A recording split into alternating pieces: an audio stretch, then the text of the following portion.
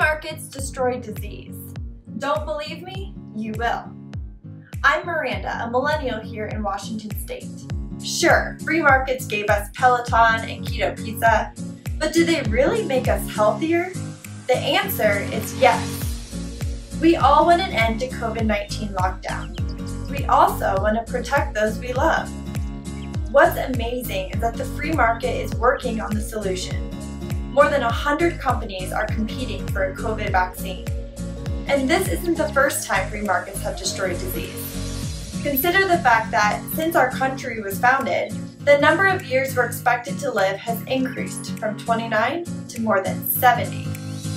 We know more about our health than ever before. For example, 23andMe does more than trace your ancestry. It arms you with life-saving information about your risk for heart disease, cancer, diabetes, and more.